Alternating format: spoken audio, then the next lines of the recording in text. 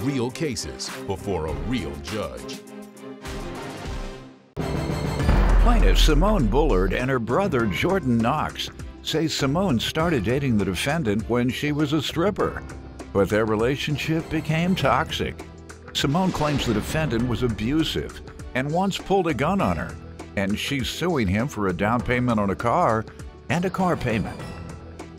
Defendant Reginald Frederick insists he never laid a finger on Simone, nor did he ever pull a gun on her.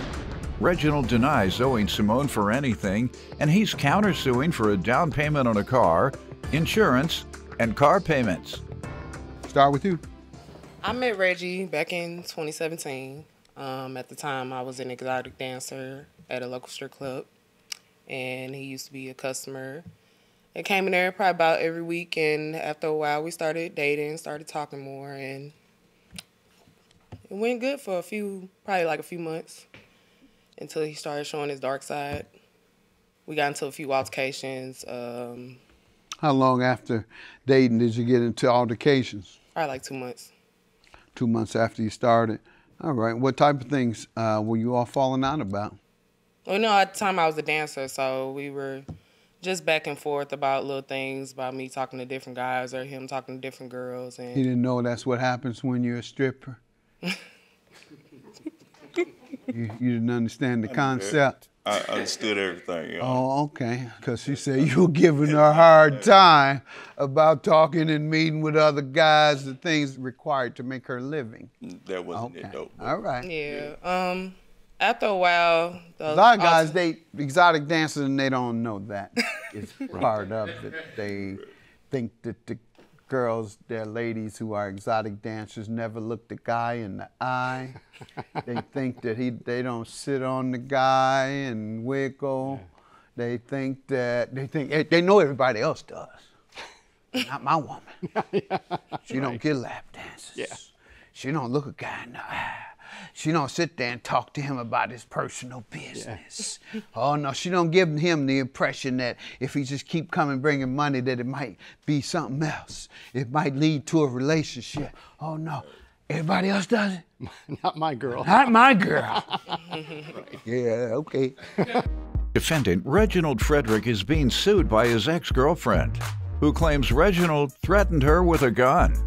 Go ahead, ma'am. So you all were falling out because he didn't like your lifestyle suddenly. Mm-hmm. But those altercations became physical. There's been times where he choked me out. Did you ever go to the police on him?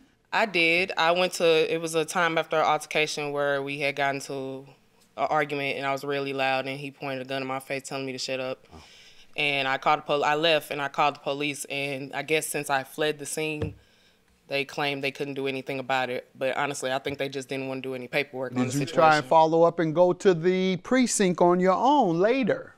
No. And I know you might not have. You all were probably back together by then. They didn't at least have him removed from the household or stay away for 72 hours? Pardon? We were at his friend's house when that altercation happened. Okay. But in terms of your relationship in general, did they? No, we were done after that. We were done. Yeah, we lost touch. I mean, he ended up going to jail, getting locked up. How long ago was that? That was in mid-2018. 17, you said? Beginning of 2018, actually. Okay. Because we met end of 2017. All right. Sir, what do you want to say about this? Pretty much that was a lie. Like, we was never done. Like, I had 2 cars. She was coming using one of my cars while I was driving the truck while she take care and handle business with the kids and stuff like that. I never put no gun out on her or nothing like that because I was really liked her, so I wasn't trying to hurt her in no type of way at all. Move on. You didn't get a record of it. You didn't follow up and go to the precinct. No, you should have known he was going to deny it. I don't know what you thought. So the only way you can keep a record of him doing such a thing is to file for an assault. All right. So he denies it, and unless you have any independent evidence. I don't know. He's gonna deny it, of course. Pardon me? Of course, he's gonna deny it. Yeah, that's what I'm saying. His rap sheet'll tell it all. Yeah, what type of convictions? Any for domestic violence? He already, after we were done with each other, he had. You a street guy? Used to be. No. Oh, I don't believe street guys ain't punk enough to pull no gun on their woman. That ain't what street guys do. Those lames do that. Lames rap with a sheet gun, will tell it pull a all. gun on their woman, His but not rap real sheet tell street it all. guys, not real ones. No, them the fake ones. So no, I don't believe he did that.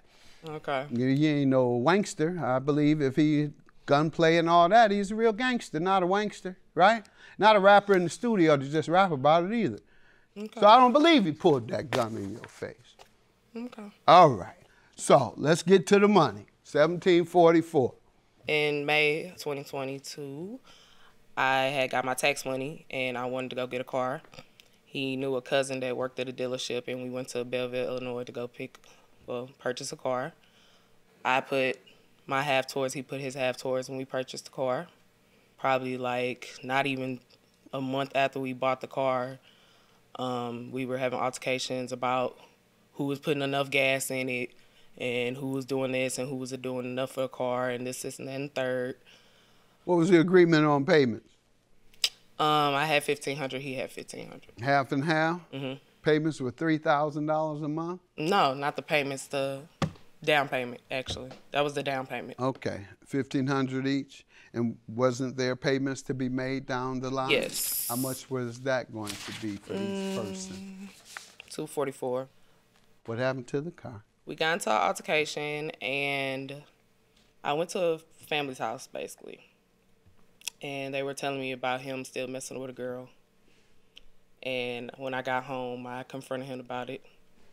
And when I was talking to him about it, conversation led from the girl to, you don't do enough for the car. Then after that, we got into a little altercation. He just started getting loud with me and stuff like that. And then he ended up pulling his gun out and then sitting on the bed just like literally like walking back and forth, like rocking back and forth, like pacing, like I don't know what he was doing. But I ended up taking the key, going to a local gas station down the street because I already know from his past behavior, I didn't want to be involved with it.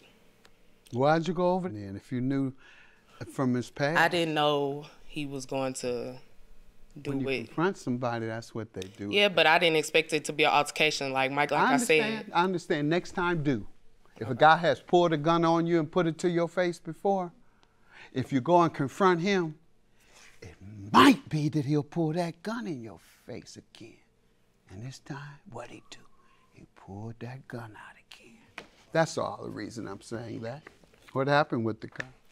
I took it back to the dealership the next day, and I had my brother with me. They accepted it? They didn't want to do anything about it. When Right. I called them and I told them about the car, me dropping it off for him to pick up, they were just like, we can't do anything about it. You didn't know that you can't just randomly go and return a car that you financed? Well, it was originally for him to go pick it up. That's all. I didn't want to go back to his house, so I just drove it back to the dealership for him to go pick it up. Oh, so you didn't try and return it to the dealer? No, I just took it there to Why drop did it you off for take him it to go- there instead of a gas station or something? I don't know. I do know. You were trying to take it back, ma'am. It's the only way you would go out your way to find a dealership to give it to them. Did you give them the keys? No, I What left happened it to in the the car. keys? I left it in the car. Defendant Reginald Frederick is being sued by his ex-girlfriend, who claims Reginald threatened her with a gun. Where's the car now? The car was at the dealership for him to pick up. I sent him text messages saying that You sent who text message? him, Reginald, Saying what? that I was dropping the car off at the dealership for him to go pick it I up. got it. What happened to the car? It's there. It was there. I left it there. Was for him to there? go pick It's it still up. there? I don't know if he hasn't got it by now. He's claiming that I still got You're it. responsible. You had control of the car and you just abandoned it with the keys in it. Let me hear from you, sir. Yeah, as he was saying, we ended up going in half on the car as well. It was $244 for the half of the insurance and $244 for the car note as well. So we both made agreement to go half on it, and then basically we was making it seem like this was gonna be a long term for us doing this, together. So then she got mad, feel some type of way now, but honestly I think she basically ever since we got this car, she just been acting funny, like off the bat. Like she wanna always get in there, always wanna drive, always wanna go places. And I'm like, man, if you ain't making no money trying to better us and get us up out my sister's house and get our own crib, what's the point of you taking the car? Like all you do want to do is just drive while I'm working. Like I was Come picking on, my you kids supposed to up. I had to get my kids. You had a problem with me going to pick up my kids. Please be quiet. Go ahead, sir. So tell me about her taking the car, leaving it, all the things that she said. What happened? Okay, so altercation happened. I had the keys. I just dropped my daughter off. So she was like, I'm like, all right. So we talked about it. I'm like, man, I'm finna go get some cigarettes. She said, let me go. I said, cool. So she got to pull them on. I'm like, come on, you ain't got to do all that. I give you the key. Like, what is you so desperate to get the key for? What is, what, like, to my knowledge, she had something else in mind. So I went ahead and gave her the key. So when I gave her the key, that's when I got the text message. As you can see, what's that, page, I want to say 4. Oh, I'll bring your car back when you get your act together. Oh. Like, where is it at, sir? Page 4. Matter of fact, when you get your act together, I'll come back. And I didn't do nothing. Oh, yeah? That's what I said. See, that's what I'm talking about. I dare you come with some BS, and I'll show you how much of a victim I can play. See, type acting like that for what? That's what you're doing today, playing the victim role. No wonder you didn't go to the police. See, type acting like that for what? He's still not confrontational, still trying to be civil. And we'll laugh out loud, see who takes threats lightly. That's you, threatening now. Okay, you're doing all this for what? This is him talking. Everything about him is what a decent guy should be saying. You steady running your mouth about you turn up on me. Steady running your mouth about what I don't pay. Boom, now we got something else there. You don't pay. Ian, honestly, I don't need you to pay S for this car. I got the money to pay all of this. Well, I hope so. That's what's gonna happen. What's your counterclaim for, sir? $3,948. What happened? What is it based on? Oh, based on the down payment, the car insurance, the $500 that we had to pay for us to even drive off the lot, and me constantly paying the car payments since I don't have the car, so I'm steady paying monthly car payments by myself. The only way you would be excused from liability is if there was negligence involved and that person who committed the negligence had to pay. Otherwise, it's both your car. Something happened to it, you both suffered damage. But if one of you were negligent and caused it, then the other one shouldn't suffer damage. And she admittedly took the car and dropped it off with the key. And as a result, it's gone. So that's why your claim is dismissed. You're liable for everything that happened, and your claim is granted. Have a good day. Don't get so upset to lose your car over a woman. Have a good day. Thank you, Ron. Man, I wish you the best, man. All I wanted was the best for you. Like, for real, I never wanted to bring you down or hurt you in any kind of way. You know that. Like, I'm appalled, but hey, life goes on.